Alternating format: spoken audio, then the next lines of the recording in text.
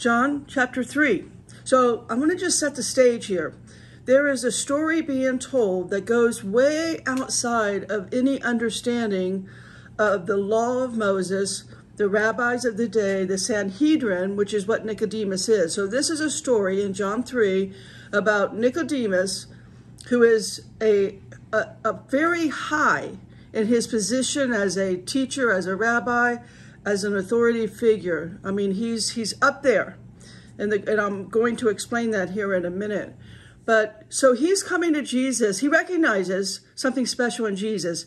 He knows that God is with Jesus, because how could Jesus perform the signs and wonders, the miracles that he did, if God was not with him? So he sees something different. He's the only one. He's a Pharisee, and he's the only one that wants to meet one-on-one, but not while people can see them. He's coming to Jesus at night, secretly meeting with Jesus and having a one-on-one conversation, in which John is always so close to Jesus. John is the only one that records this. And so I just want to set the scene so that we understand there's a new, there's a new law in the land, right? There's a new, we're breaking outside of the laws of Moses now, and we're bringing in this spiritual concept of a new birth, of being born again, of having a spiritual born again birth of the Holy Spirit. So in John 3, in the first 8 verses, you're going to hear me say born 8 times. So in the first 8 verses, 8 times the word born is used. And it's never of a physical birth. It's of a spiritual birth. So this is this is the story that brings to us the understanding you must have to be born again of the Holy Spirit. And so that's really, it's a new concept to Nicodemus. He doesn't understand Holy Spirit. And here's what gets me.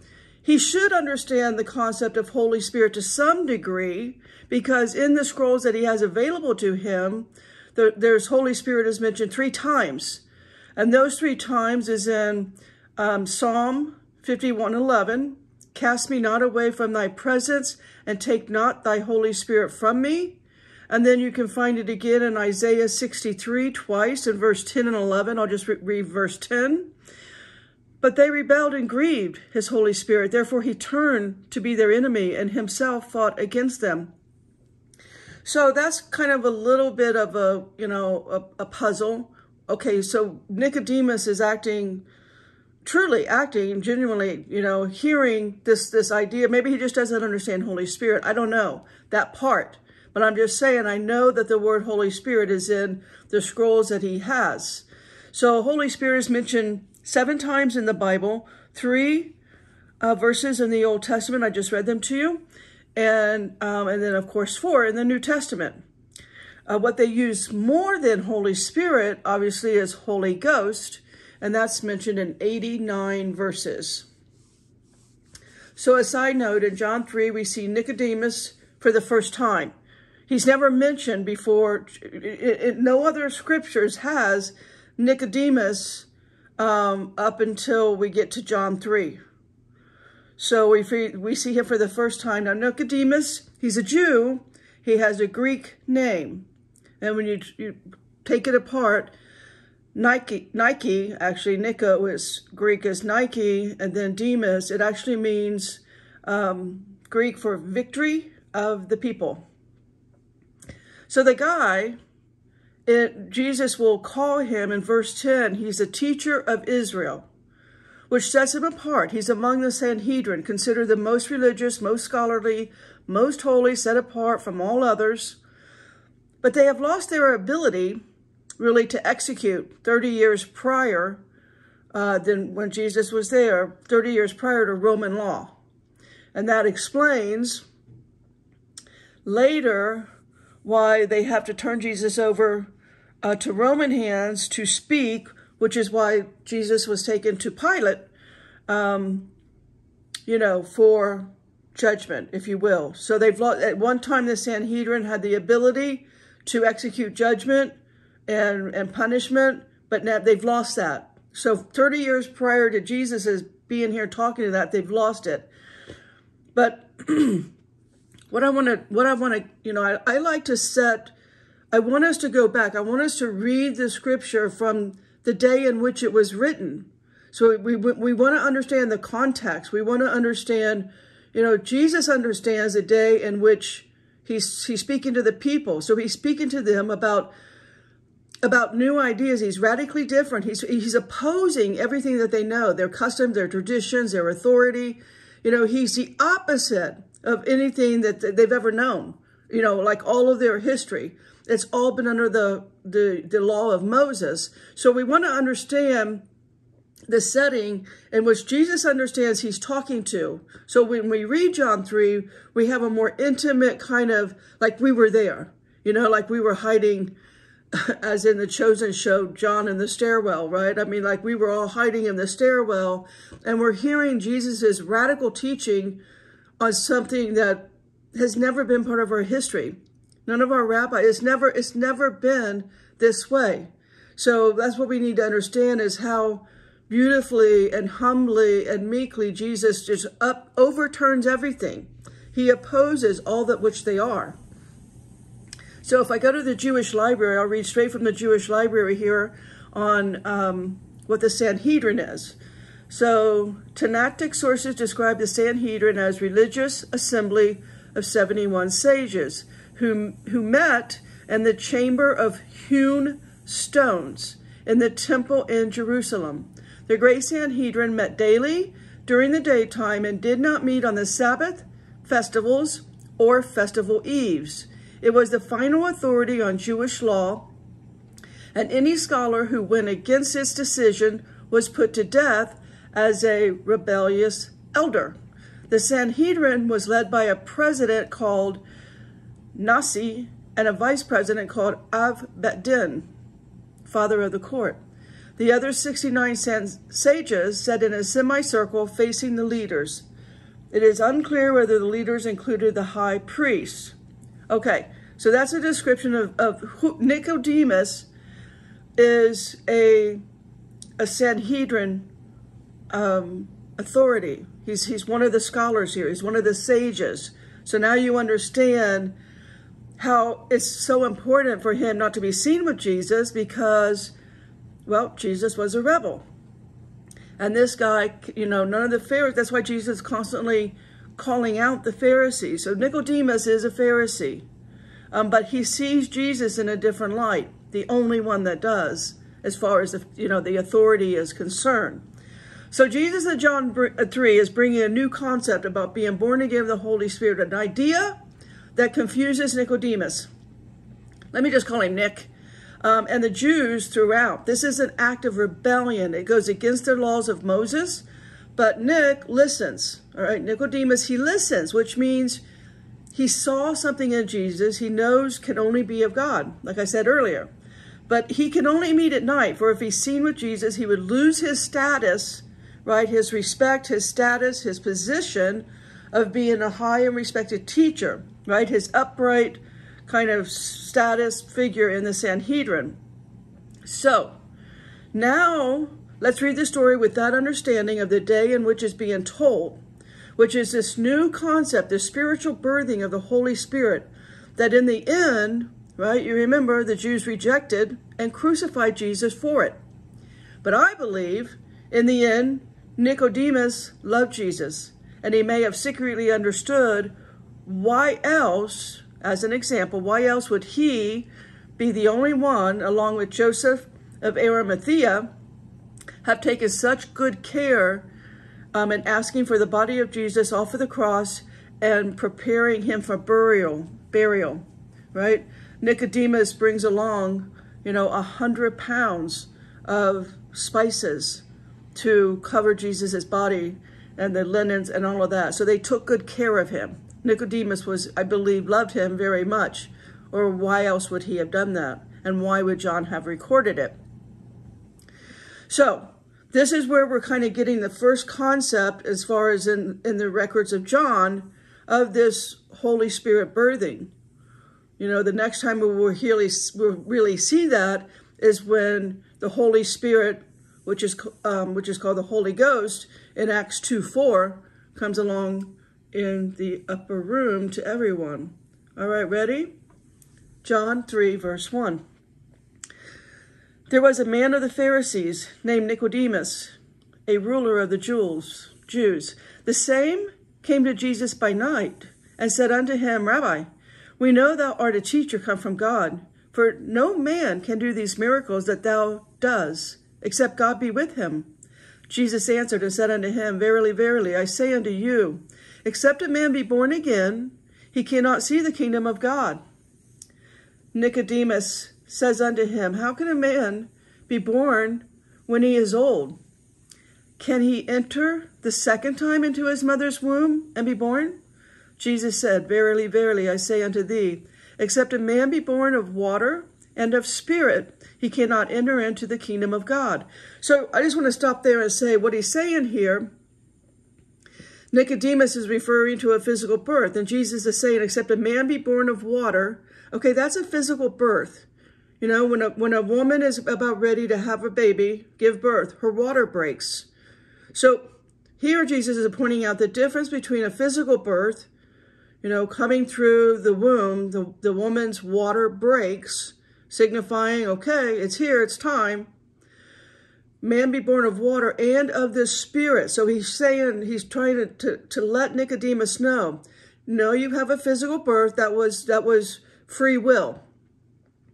You chose to have, by free will, to have a physical birth and come into this life. And it will be your free will that you will need to be born again of the Spirit. You get to choose. You don't have to, but to be born again and filled with the Holy Spirit is the only way you can enter into the kingdom of God. So Jesus is saying, just because you physically came here, you were physically birthed, you have free will. You can choose not to enter into the kingdom of God. You can choose to go by your laws or your whatever it is. You get to make that choice. But you also have the free will that you would like to come in and live eternally with God. You would like to come into the kingdom of God, but that requires being, baptized by the Holy Spirit. That requires inviting, choosing, if you will, the Holy Spirit into your life. And which side note, by the way, since we're in the church of Laodicea and everybody's lukewarm, the Holy Spirit requires reading the Bible at least so many verses a day. The Holy Spirit will leave you if you're not in the verses. Now, I know that most people don't have time to read the Bible, and a lot of people don't understand it. They don't have the time to go to the Jewish library and grab the context from the day, or get into the concordance and understand the real meaning of some of the words that we're reading. Since I have that time, I can make these videos, so while you're driving to the grocery store, you can listen to these videos and the Holy Spirit will be quenched. So that is why I do these videos. We've got to get the word out there, and the most convenient way with today's technology is your little earbud in your ear, choosing, do you want to listen to White Hat, New Age material, or do you want the Bible, word for word, King James, what it says? I'll finish that out. John 3, verse 5, he cannot enter. Well, let's start. Man be born of water and of spirit, he cannot enter into the kingdom of God. That which is born of the flesh is flesh, and that which is born of the Spirit is spirit. So I already explained that concept. You're going to be born of the flesh, you're going to be given free will, and you can choose the Spirit. John 3:7, marvel not that I said unto thee, ye must be born again. The wind bloweth where it list, and thou hearest the sound thereof, but cannot tell where it comes, and whether it goeth. So is every one that is born of the Spirit.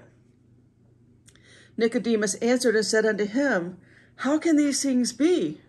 Jesus answered and said unto him, art thou a master of Israel, and knowest not these things? So Jesus is pointing out, look, Nicodemus, you are considered an authority. You are considered the most scholarly of all of Israel. You are a teacher of all of Israel. A master means teacher. And so he's saying, how can you, Jesus is basically kind of scolding him right here. How can you not know this? All right, it's in Isaiah and it's in the Psalms that I already read.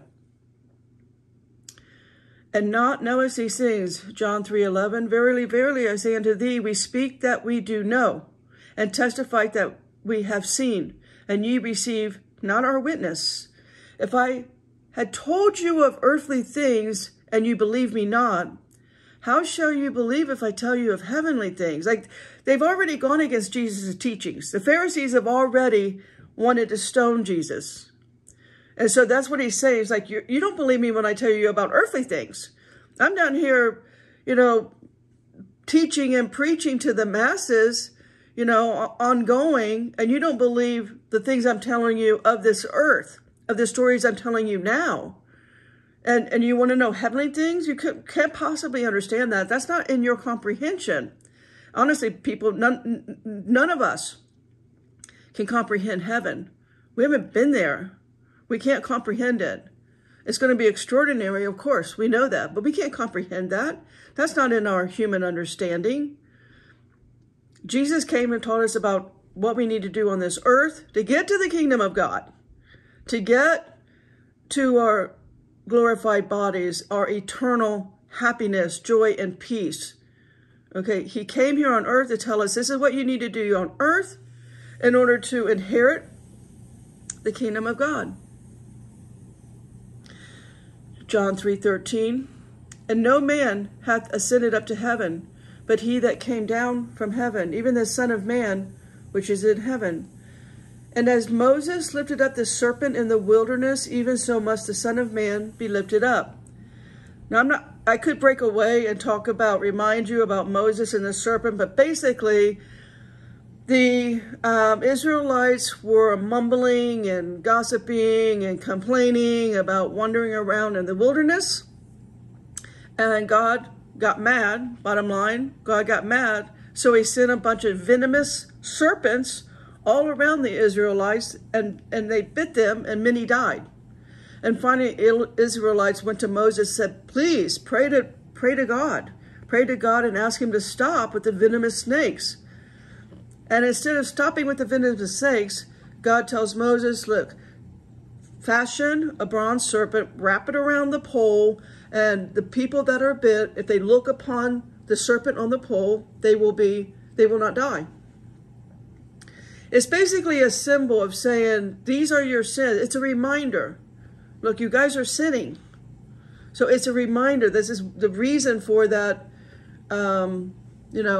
staff, if you will. It's to remind all of us we're all sinners. And so that's what that's all about. What's being mentioned here, which Nicodemus would have understood. Again, Jesus is speaking to people on their level. And that is Nicodemus' understanding right there. That's the reason for that. Okay, John 3:15. That whosoever believeth in him should not perish, but have eternal life. For God so, the most famous line in all of the Bible, John 3:16. For God so loved the world, he gave his only begotten Son, that whosoever believeth in him should not perish, but have everlasting life. That's all you need to know. If you want to inherit the kingdom of heaven, you want to walk eternally with God, you want to be in your uncorruptible, glorified body, that right there is John 3:16. That, you got to feed it, you got to nourish it. Okay, you've got to have the Holy Spirit in you, and it has to be nourished. It has to be fed.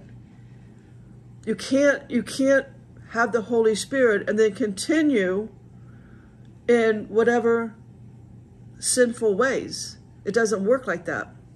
You can't just say, I repent, and it's done. Well, you're changed. The Holy Spirit would change you because you don't want to sin. You're enjoying the friendship with the kingdom within you so much that why would you do anything other than read the Bible or study some other great books? Why would you? I know that a lot of people have to work and take care of family and take care of love. I get all that. That's why I'm making it super simple to get some verses in you every day. And until all 21 books of John are done, Then I'll decide where I'm going to go from there. Probably Matthew, but I don't know yet. John 3:17, for God sent not his Son into the world to condemn the world, but that the world through him might be saved. That's how much he loves you. He that believeth on him is not condemned, but he that believeth not is condemned already, because he hath not believed in the name of the only begotten Son of God. That would be Jesus, and not Christ consciousness, New Agers. John 3:19, and this is the condemnation, that light is come into the world, and men love darkness rather than light, because their deeds were evil. That's true. You can see the evil is ramping up minute by minute in today's world. John 3:20, and every one that doeth evil hateth the light, neither cometh to the light, lest his deeds should be reproved. But he that doeth truth cometh to the light, that his deeds may be manifest, and that they are wrought in God. After these things came Jesus and his disciples into the land of Judea. And there he tarried with them and baptized. And John was also baptizing in Aenon near Salim, because there was much water there, and they came and were baptized. For John was not yet cast into prison. That's John the Baptist, by the way. Then there arose a question between some of John's disciples and the Jews about purifying. And they came unto John and said unto him, Rabbi, he that was with thee beyond Jordan, to whom thou bearest witness, behold, the same baptizeth, and all men come to him. John answered and said, a man can receive nothing except it be given him from heaven. Ye yourselves bear me witness that I said, I am not the Christ, but that I am sent before him. He that hath the bride is the bridegroom. But the friend of the bridegroom, which standeth and heareth him, rejoice greatly because of the bridegroom's voice. This my joy, therefore, is fulfilled. He must increase, but I must decrease. He that cometh from above is above all. He that is of the earth is earthly, speaketh of the earth. He that cometh from the heaven is above all. John's making a distinction between himself and Jesus. You see that? John 3:32, and what he hath seen and heard that he testify, and no man receiveth his testimony. He that hath received his testimony hath set to his seal that God is true. For he whom God hath sent speaketh the words of God. John is pointing out, look, God and Jesus are the same. They're one. There's no separation. Jesus is God. God is Jesus in the flesh as the Son, with the Holy Spirit that descended from heaven that John described earlier in John 1. Descended like the dove. So John is clearing up for these people that are confused. He's perfect at it. That's his job. That's his role. That's his purpose in life, to simply introduce Jesus as the Lamb of God. Isn't that cool? I wish that was me. For whom, I can't remember if I read this. I don't think I did. John 3:34, for he whom God hath sent speaketh the words of God. For God giveth not the Spirit by measure unto him. The Father loveth the Son, and hath given all things into his hand. He that believeth on the Son has everlasting life, and he that believeth not the Son shall not see life, but the wrath of God abideth on him. And all God's people said, Amen.